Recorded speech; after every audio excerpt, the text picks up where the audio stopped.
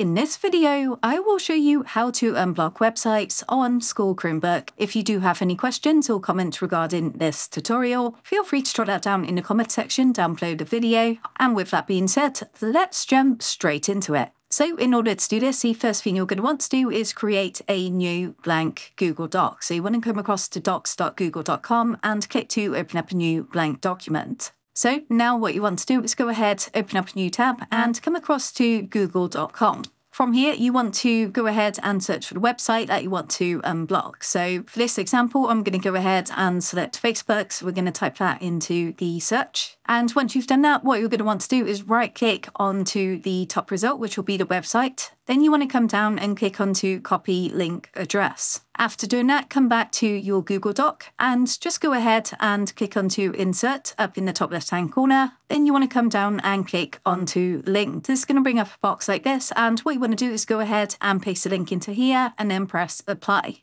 So now what you want to do is come back to Google and you want to find the login page as well. So after Facebook, I'm going to go ahead and type login and press enter. Next, what I'm going to do is click onto the site address again. So Facebook login just here. I'm going to right click and click onto copy link address. Again, what we're going to do is come back to our Google Doc, and what I'm going to do is come back to insert just up here, go down, click onto link and paste my link and then press apply. So once you've done that, what you're going to want to do is actually save and download this as a PDF. So to do that, come out to the top left hand corner, click onto file, come down to download and then go ahead and select PDF document. So once that's downloaded, what you can do is click onto this to open it.